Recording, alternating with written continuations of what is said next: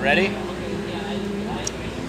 All right, Conor Daly here, yet again at the Detroit Grand Prix circuit with one of, I would say, America's most legendary talents, not only because he can drive, but also because of his web editing, his video content production, and former mullet aficionado, Jordan Taylor.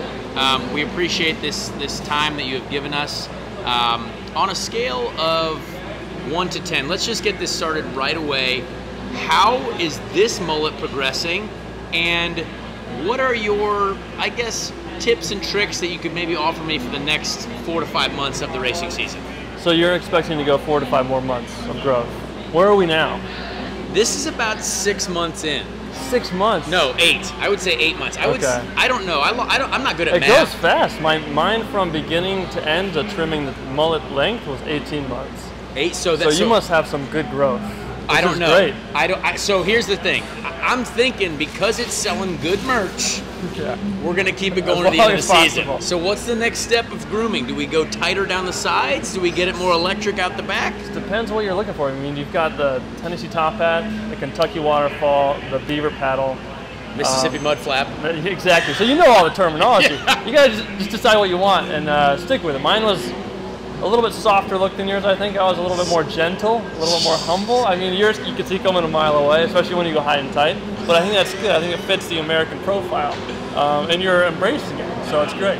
Well, realistically, the goal in life is to embrace an American profile, drive for Chevrolet, and have incredible hair at the same time. I think you're really doing all those things.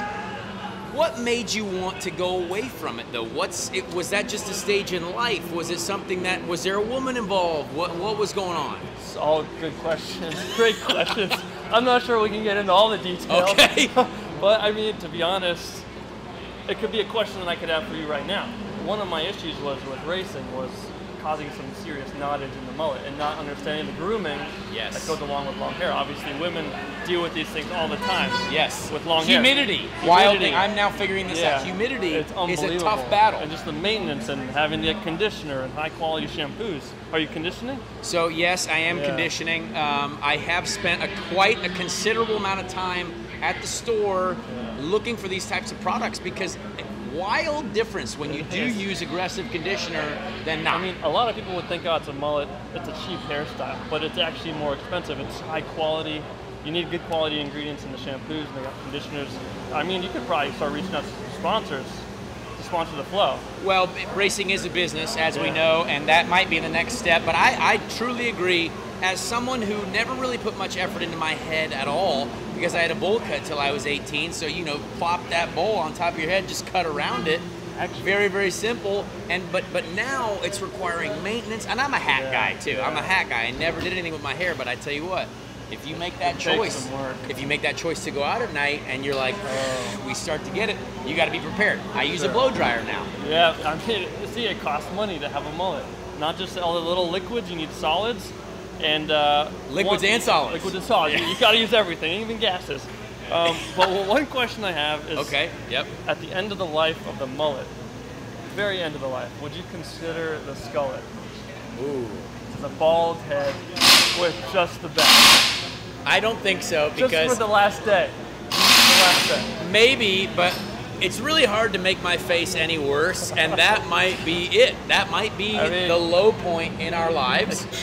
But as you said, when there is a lot of life, there is an opportunity to make something very hilarious out of it. Because you're going to have one opportunity. That's the thing that I look back on as a regret. I mean, you're going to have this maybe once in your life, maybe twice, who knows? Yeah.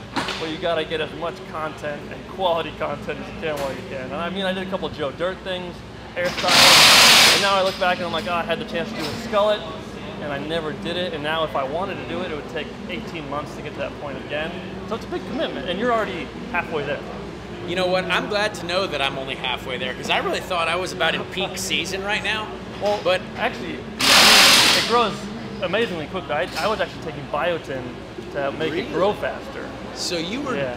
I don't even know what that is. So I actually think it's a female product. Okay. And you take it for something, and someone says it makes your hair grow faster. I don't know if it did, but I was taking it all year, whatever it did. But I was told it grew faster. You know what? I think I need to go to a CVS. Is that a CVS type product, or is that like an Instagram swipe up thing that you need to find? Yeah, be careful on the Instagram. You never know. That's very exciting. You know what? I've learned a lot today. I really respect the fact that we didn't talk about racing at all because we already know that you're going to have a successful weekend. You have an incredible Corvette here, mid-engine Corvette, beautiful, beautiful wagon. And I think I'm excited to have a great weekend too. So we appreciate this, Jordan. I mean, as always, a pleasure to just communicate with you in general. And I'm excited to have that pancake that you left in my simulator locker as well sometime. I have not had it yet. You gotta have it. It's very tasty. If anyone doesn't know what this is, it's an Aunt Jemima pancake. Yes. In a can. In a can.